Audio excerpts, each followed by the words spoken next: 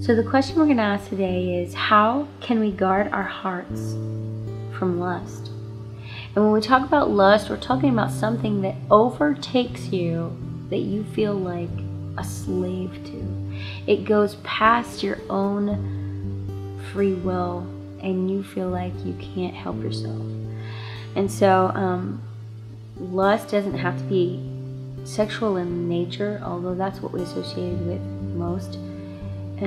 It can be for money, for power, for violence. There's all kinds of things that we can feel like we've been enslaved to. We understand this with any addiction. And we've seen the destructive nature of addiction in all kinds of forms in people. It's just common knowledge.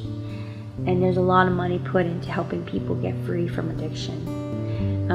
But right here we're going to look at the scripture in Job.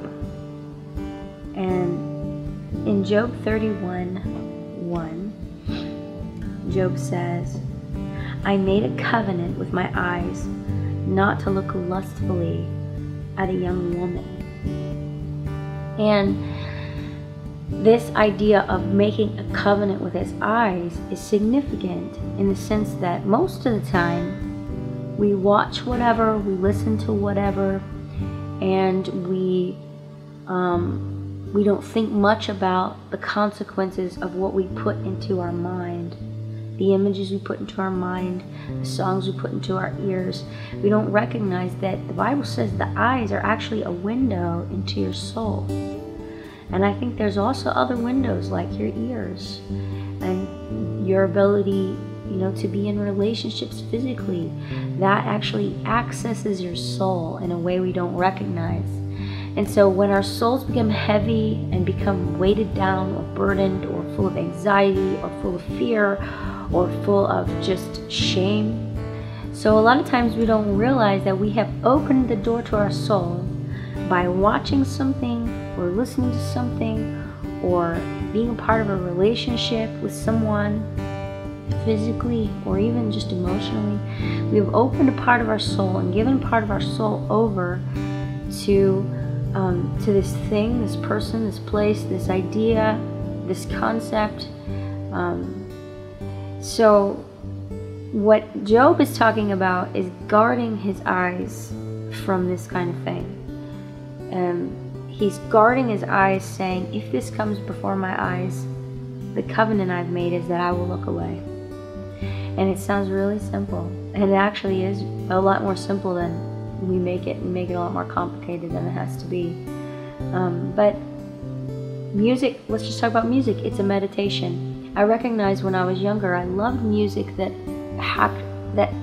helped me to feel less alone in my sadness, less alone in my anger. And those things are good, but when they keep you there, sometimes the meditation on it can make the sadness greater, can justify all of the anger and hatred that you might have in your heart. It can justify a feeling of superiority, which I think rock music does a lot, because we sort of see beneath the surface of things and we call out injustices. And in doing this, we can get this superiority complex of saying, well, they don't get it. And only people who listen to this kind of music or have this kind of attitude really get it or understand. And this kind of place of superiority keeps us from being able to see from other people's perspectives. It keeps us from being able to grow as a person in our heart, and it shuts off a lot of our ability to love others the way we were intended to love, or created to love and grow. And so it's very important in this journey of stewarding our soul to pay attention to what we're watching, pay attention to what we're listening to, pay attention to what relationships we're connecting ourselves with in our hearts, because it is a door to your soul in a lot of ways. And sometimes we don't recognize the damage that it does and the damage that we're doing to the people around us. But in Job's case, he took that very seriously, saying, I'm going to turn my head when I don't want to see something. You know, in this chapter of the book, chapter 5, I talk about lust and pornography, and one of the things that pornography does that we don't realize is it completely dehumanizes people. It dehumanizes people, and it cheapens the whole purpose of sexuality that God gave us. Sexuality was meant to be vulnerable. It was meant to be a place that you had in the context of a covenant that was safe, that two people are vulnerable together, and they're giving somebody something that's exclusive and precious and worth so much. No one else gets to enjoy this part of who you are.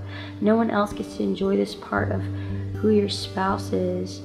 And yet, here we take the person in pornography, we take that person and we turn them into an image that has no feelings, that has there's no cost involved, there's no vulnerability on your side. It makes it completely cheap compared to what it's meant to be, this powerful, like, exclusive sharing of your heart and your soul. So it disconnects the soul, which it pretends to disconnect the soul, but really the soul is very much becoming calloused to this portal that is meant to connect you with somebody, and it dehumanizes people in this process. It animalizes our sexuality. And so what Job is committing to is he's committing to keep his heart from that. He's committing to keep himself, to keep this part of his nature sacred and precious and set aside for God and for the purpose that God had for him. So there's a lot that we can say about this idea of what we open ourselves up to through what we look at and through what we hear and through what we, even our mouths, when we speak out something, it's like a contract we make with our souls. So when we speak out certain words, it's actually, those words actually go, it says that it's when we speak, out of the heart comes all these vile things. And so it makes a contract. It's like agreeing with the thoughts that come. All kinds of thoughts can come. You know, it's like air traffic. We talked about this earlier. Just because there's a thought that comes doesn't mean it's your own. It doesn't mean that you've sinned. It means that you have been solicited. You've been given a commercial, in a sense. Do you want this? Do you want this in your mind? Do you want this in your heart? And you get to say, no, I don't. I'm not going to think about that. I'm not going to stay there. I'm going to move on to something different, something that's going to grow me in my soul, not be destructive to my soul. Or you can accept it and you can agree with it and do that through the words you speak out of your mouth. So right now we're just going to pray over our hearts and all of the different portals that we have into our soul. Our eyes, our ears, our mouth, our relationships. So God, I just pray right now, if there's anything that I have received into my soul through any of these portals, I pray that you would come in and clean me out, Father. Clean out my soul so I have no connection with anything that's not good and healthy for my soul. And I pray that I would begin to guard my heart by guarding my eyes and my ears and my mouth and my relationships, so that I speak the truth into my soul, so that I listen to things that are going to uplift me and not tear me down, so that I watch things that inspire me and not put me in a place of destructive nature, despair, or just lying about humanity and those around me or about myself. I pray that you bless my heart to be protected, God. And Lord, I ask that you would interrupt that process and give me a way out. Your word says that whatever temptations come, You give us a way out, always. So I pray we would take that when the temptations come, when the ideas come, the solicitations come to agree with something dark and destructive, that we would look for the way out. We would look for the exit and go there.